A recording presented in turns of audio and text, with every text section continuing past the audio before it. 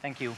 I'm Balázs Hidasi from Gravity Research and Development, and I will talk to you about how we use the image and textual data with deep learning for session-based recommendations.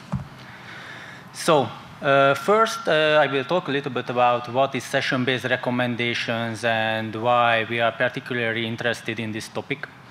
So in several domains, you can see a so-called permanent user cold start problem.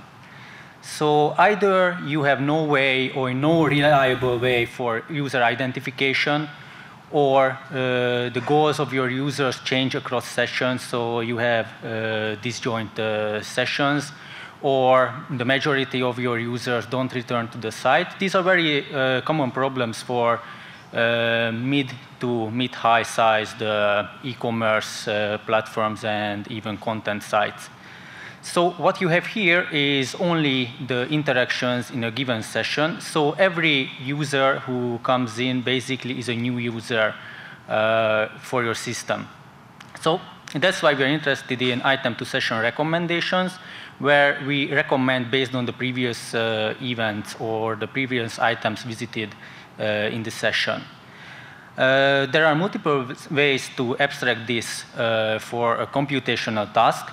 One of these is the next event prediction, where we focus on the events on the session, in the session so far, and we want to predict the next event that the user makes. In prediction time, this makes up the recommendations. So I know this slide is kind of intimidating, but that was half the point.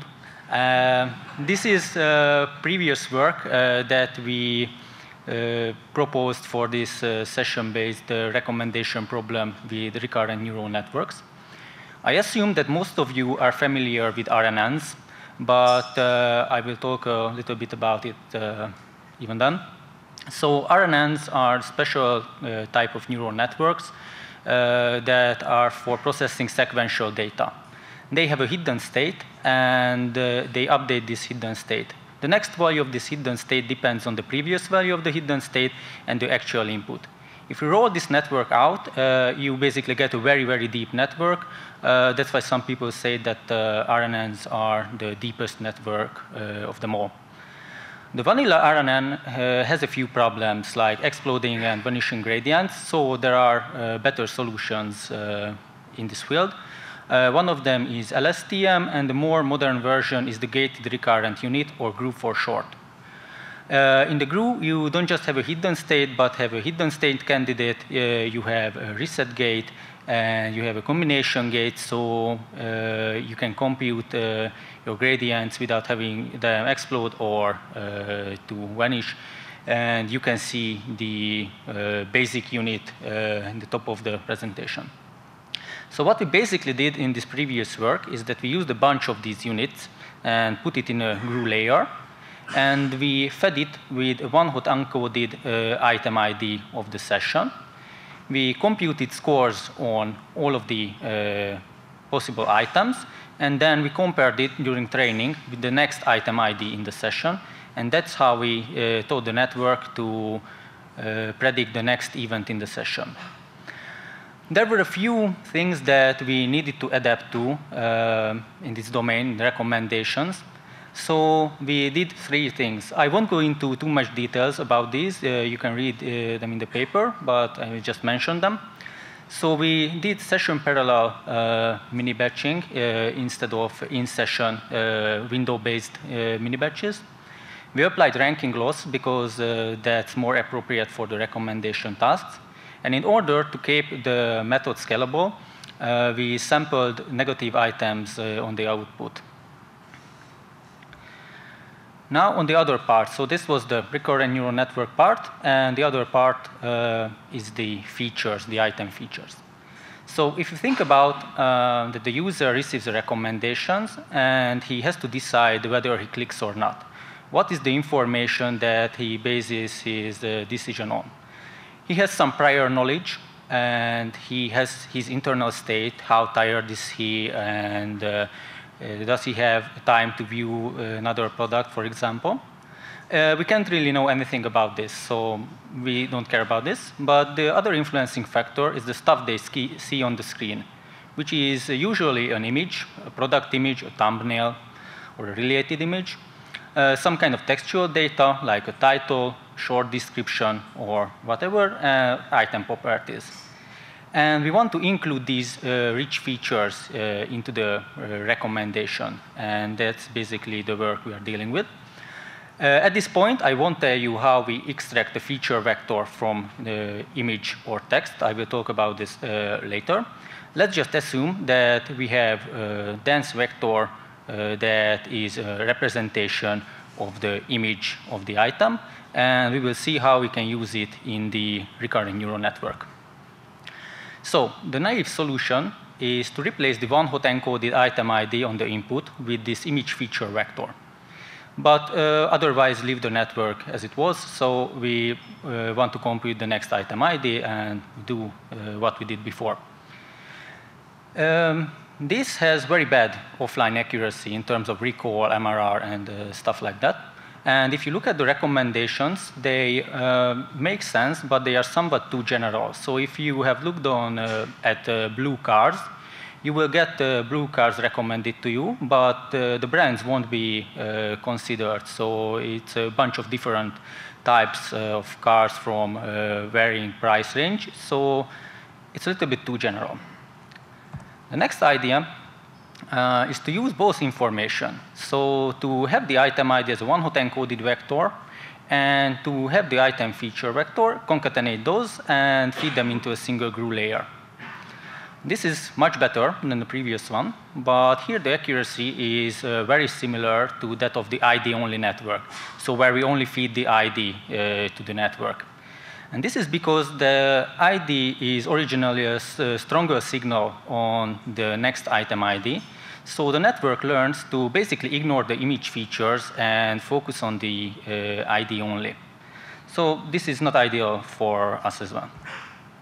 So that's why we came up with this new architecture called p-RNN, or p-RNN for short, where you have several subnets in your network, and each subnet focuses on a certain input type. So here one focuses on the item ID, and the other focuses on the image features. These subnets model the sessions separately, and in the end, we concatenate the hidden layers and compute the output from these two basically session models. And in this way, we have the best of both worlds, basically. We can train this network easily by backpropagating through it in one go. And what we get here is the accuracy that is slightly better than that of the ID-only network. And this was very puzzling at first, but then we discovered that this is because the subnets learn similar aspects of the session. So basically, a large part of the model capacity is wasted. We somehow have to enforce that different subnets learn different aspects of the model. So that's why we came up with some alternative training methods to force the network to learn different aspects that complement each other. These training methods are inspired by ALS and ensemble learning. And the idea is to train one subnet and fix all the others during that training, and then alternate between them. And depending on the frequency of the alternation, we came up with 3 different methods. In residual training, you train the first subnet all the way, then move to another, then move to another, and you won't revisit the first subnet ever. In alternating training, you go by epochs. So you train one subnet for one epoch, then the next one for one epoch, then you go back to the first one, and so on. And in interleaving training, changing between the networks is really fast. So you basically train them per mini batch. So basically, you train them per some training examples. And now I will move on to the experiments and talk a little bit about how we extracted the features and what data we used and what results we got. So the first experiment was on an online video site, much like YouTube, but not YouTube. We had like 700,000 items, 70 million events in 17 million sessions. So it was a quite big data set. In the test set, we had around 1 million events to validate for. Because of the high number of events, we decided to compare the score of the actual relevant item only to the top 50K most popular items in order to do the evaluation faster. For feature extraction, so for item features, we used the images, and for feature extractions, we used the pre-trained Google Net as implemented in Cafe that was pre-trained on the ImageNet dataset. So I think that pre-training is crucial in this scenario because it would be very hard to learn the embeddings and learn the session information on half-completed embeddings in one go. So we have to do some kind of pre-training. Maybe we could, or maybe we can use other types of network to do this pre-training. And what I show here with these cat pictures, that even though the network was trained on a different data set, it finds quite good similar pictures. So as you can see here, we found the top 3 similar image to the image on the right. And these are not just cats, but cats with weird facial expressions, so they are very similar. For the feature vector, we used the values of the last average pooling layer, and we got a vector of 1024 values. We normalized it to have a length of 1. And these are our results. We ran experiments with low number of hidden units that was 100. 100 plus 100 for the p-RNN. We only have a stronger baseline that is 200 hidden units for the ID-only network. And basically, we got 15% improvement over the ID-only network in terms of recall and MRR at 20. We got improvements 15% in MRR. In recall, you can't see much improvement, but this is because the original recall values were already very high. So basically what happens that the top 20 list contains basically the same number of relevant items, but they are pushed more to the top, which is very important in recommender systems. We also ran experiments with high number of features. That was 5,000 plus 500 for the p-RNN and 1,000 for the others. And what is interesting here that increasing the number of hidden units further has diminishing returns, and increasing the number of epochs also has diminishing returns. Basically, the results won't change if I would double the number of hidden units here. But even in this setup, we could get 5 to 7% increase in MRR using the image features besides the ID over the ID-only network. We did another experiment with text. For this, we used the data of the classified site. Here we have 300,000 items and 9 million events, so it's a much smaller data set.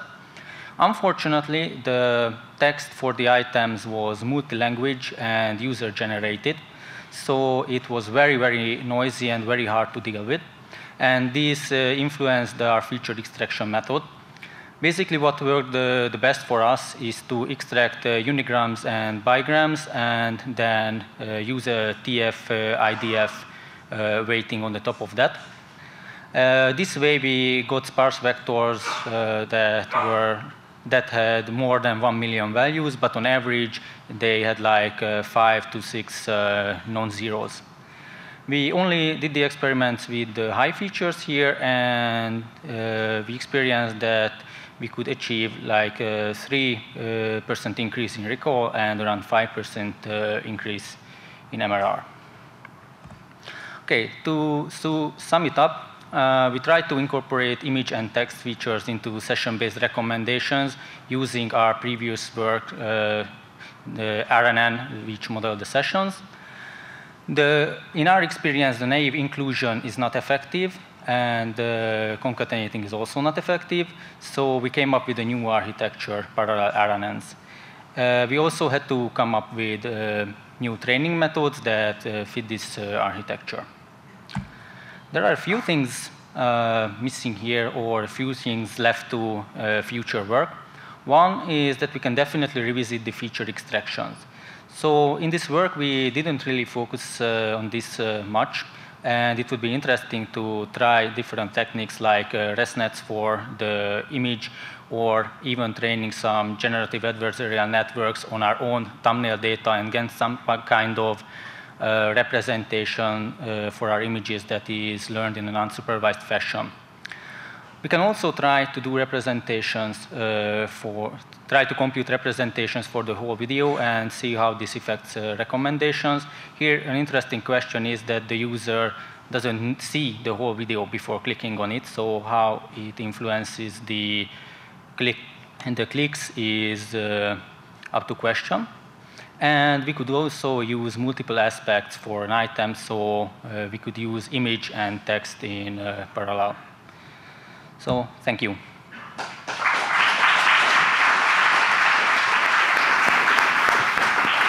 Thanks, Balázs. I have a couple of questions on the data set, on the video data set. Which type of events were present in the data set? Click events or the view of the video?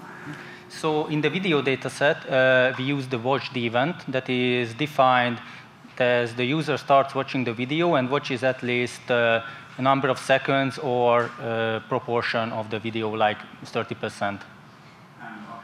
And the goal of the prediction is to predict the next watched video or any video in the session?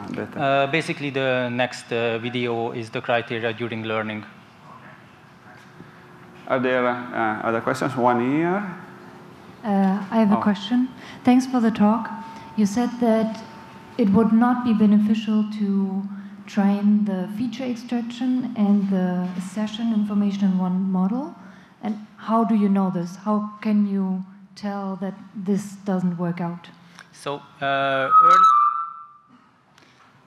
earlier we experimented with embeddings for the item IDs as well. And we experienced that if you train them in one go, the representations for the item IDs, so the embeddings, are not complete. And you try to model the session on incomplete representation, which puts you in an unoptimal point. And that's why I think that pre-training is crucial in this setup. So when you start to learn these embeddings, you start from random. So for the first few steps, your session model is based on random embeddings. And yeah, so then the session models go astray, and then this has an effect on the embeddings as well. So I don't think it's worth it. So pre-training is better for this task, in my opinion. So there. Have you looked at why some of the training methods is better than another? Also, have you looked at when you do training on a complementary network, for example, train the features, complements the ID, what kind of thing you are learning on the feature side? For example, if you have an embedding layer, what you are learning there? And so in detail, we didn't look at the embedding layer and what do we learn there, because it was mostly pre-computed. And as for what features complement the item IDs the most, because we only worked with one item feature in one experiment, so either the image, either the text, we don't really know, so it's definitely up to future work. There is a question here. Great talk, first of all. It's on. It works. Is it on? Yeah, okay. You said that for the input, if you concatenate both the item ID and the feature, the content the model learns to ignore the content, and the model is overtaken by the item ID. Therefore, you suggest the new architecture that uses two RNNs. So could you give the intuition why in this architecture the model doesn't learn to ignore one of the RNN and to use only the other one?